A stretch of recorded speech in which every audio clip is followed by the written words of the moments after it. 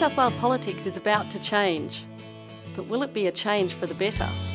Right now, New South Wales politics is dominated by big business, large corporations, mining giants, the gambling industry, tobacco companies, their lobbyists, all wield undue influence over the Liberal and Labor Party machines. That's because Labor and Liberal both accept millions in donations from big business and give them a seat at their table.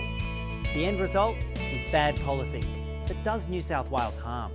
But politics can be different. The community, not the big end of town, can be the real winners.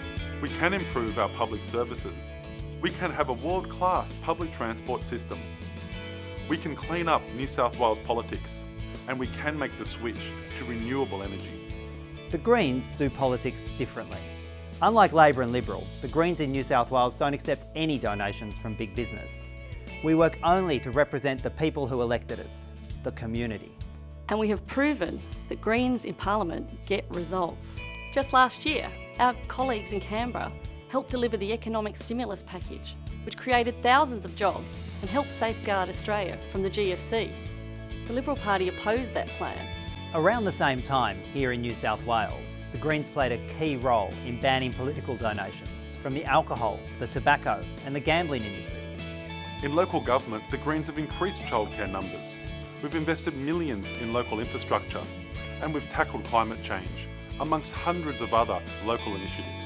This year, there is a real danger that a coalition of conservative right-wing parties, like Fred Nile's Christian Democratic Party and the Shooters Party, could control both houses of Parliament.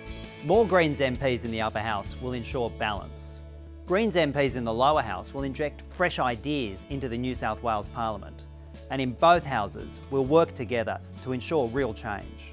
Real change is putting planning decisions back into the hands of the local community.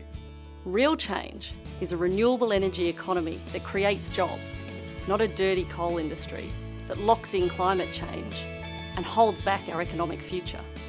Real change is about building high-quality, fast public transport, regional rail links and freight rail, not more motorways.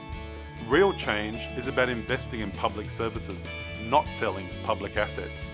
New South Wales politics can be different. Vote for real change. This time, vote Greens. Spoken by David Shoebridge, Fiona Byrne, Jamie Parker and Tom McLaughlin. Authorised by Lisa DeLoe for the New South Wales Greens, Sydney.